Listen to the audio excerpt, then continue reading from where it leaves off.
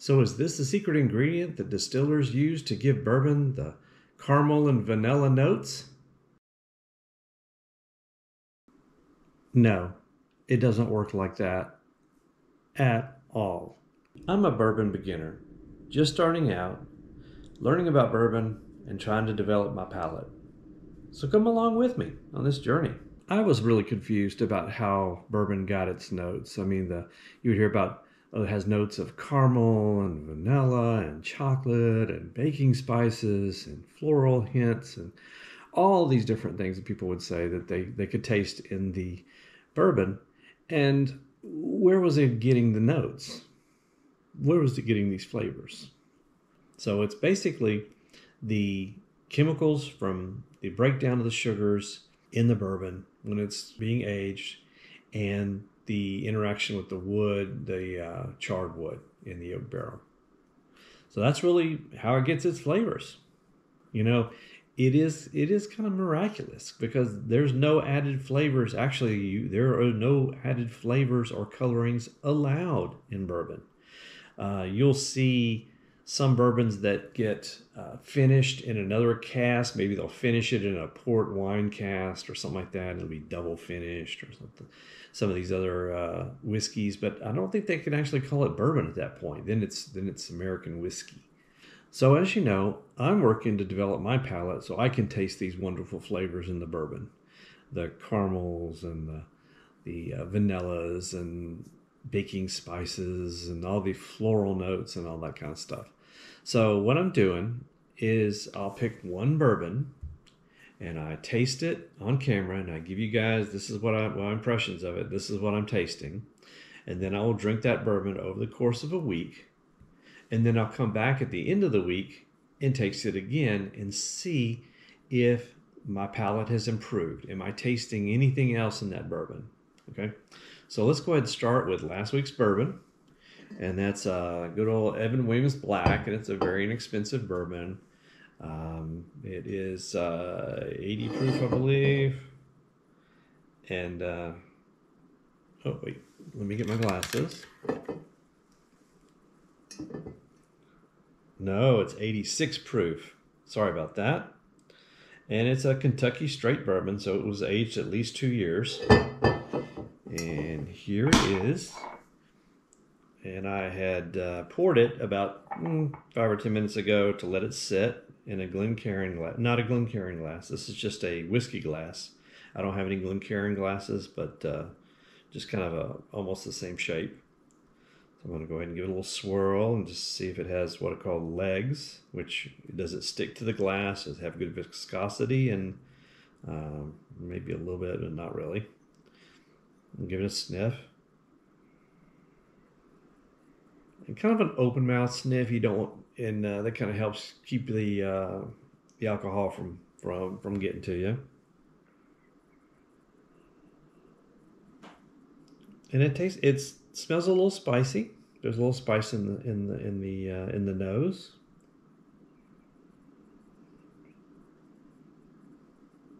Okay, and now we'll go ahead and take a sip and see if it tastes and see if my palate has improved.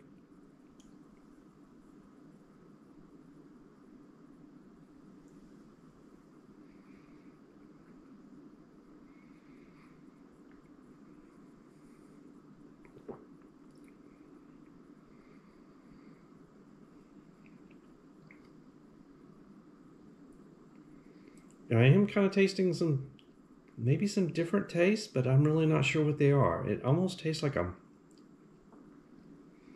maybe I'm tasting the corn, but of course I could be just guessing. But I think I'm starting to taste some of the different flavors in the bourbon. And that's one of the things I need to do is to work on identifying the different flavors. You know, what does a bourbon that tastes like vanilla taste like? You know, what is that? How does that taste in a bourbon?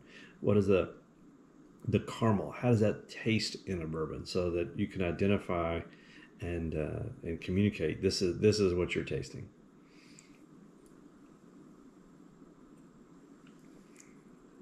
But it's not really as overpowering me as it was before just drinking straight bourbon.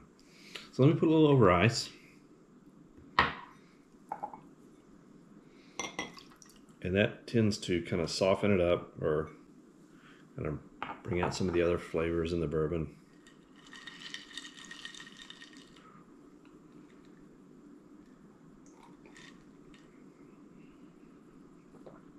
Just a little bit of spice.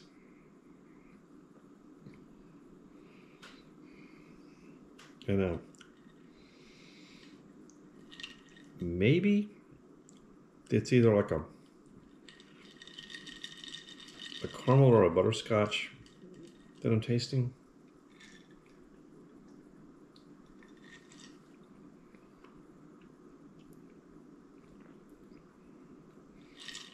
But it's tasting different to me. I will say that. I'm starting to be able to get a taste, and it's not like the alcohol's just, that's all I've noticed is the alcohol. I'm starting to get some of the taste, but not really sure exactly how to describe what those tastes are. All right. So I did a video and I asked you guys, what should I taste this week? Because every week I pick a new bourbon and I taste it and give my impressions, like I said, and then I'll drink this other bourbon over the course of a week. And basically, I asked for comments, and overwhelmingly from the avalanche of 2 comments that I got, it's 4 Roses. So today we're going to test. We're going to try out 4 Roses, and this is a 80 proof bourbon, and it is from the 4 Roses Distillery, I believe. So they have their own distillery.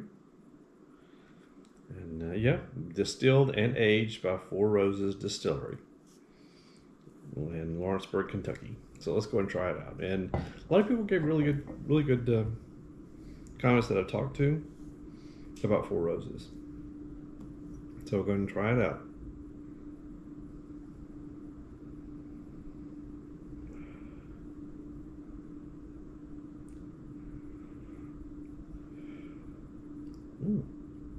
It smells a little sweeter, maybe.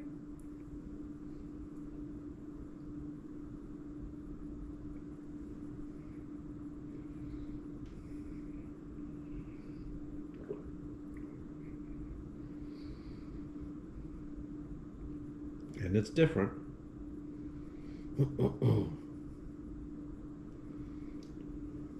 Yeah, it's a little lower alcohol volume. Alcohol proof than the Evan Williams. And I'm not sure how much that's affecting the taste.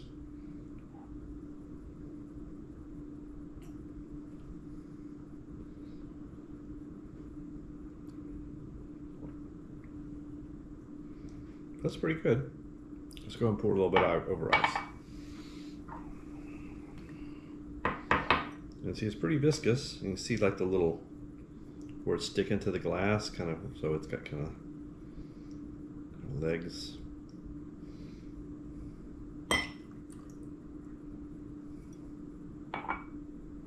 And I'm pretty new at this, so you're gonna cut me a break.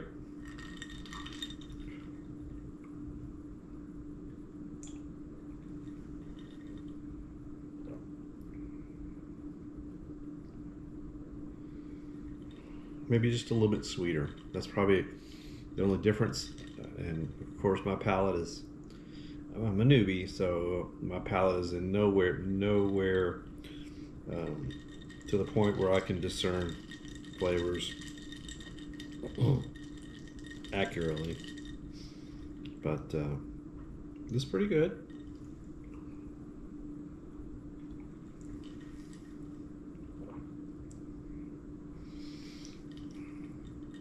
I will say it's pretty enjoyable.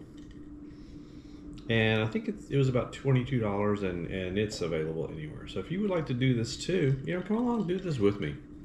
Pick a bourbon. If you want, use 4 Roses. If not, whatever bourbon you have, but drink it.